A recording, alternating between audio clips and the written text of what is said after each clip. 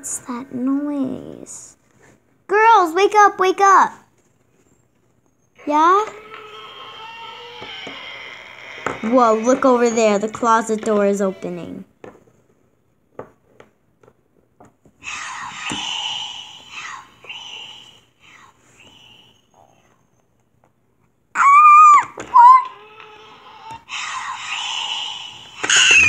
What is that? That must be the ghost you were talking about. Oh no. Who are you? My name is Victoria Benham. Hi, Victoria Benham.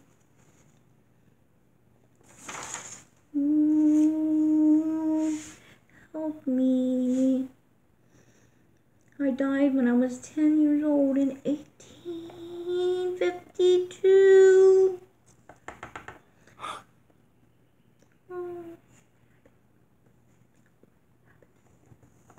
What happened? A stranger came to the door of the house, pretending to sell soaps and perfumes. And when he came into the house, he ordered everyone on the floor.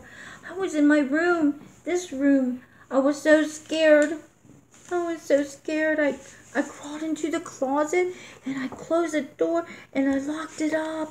I locked myself in and I heard screaming and then nothing. I heard footsteps and noises like someone going through the drawers and clinking and clanking, and then I heard his footsteps come into my room. I guess he wasn't interested in toys and girls' things. Then I heard a car drive off. It was quiet. Then what happened? I got up quietly and I listened for a long time at the door.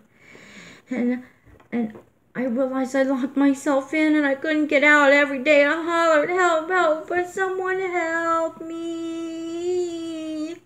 About a week later, I think it was a week, it was hard to know how much time passed. I heard people outside and they came into the house, and then I heard them screaming and crying. I tried to scream, but it seemed like no one heard me. Help me. Then finally my auntie unlocked the door. She screamed, little Victoria's dead too.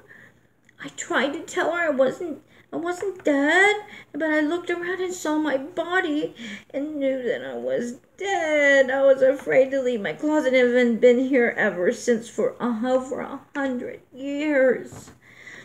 Ugh. What can we do to help? I want to go to heaven with my family and I don't know how. We will think of something. Okay, I must go now. I must go back into my closet for I'm so afraid. So I hope you will come see me tomorrow night and have a plan. I want to see my mama, my papa.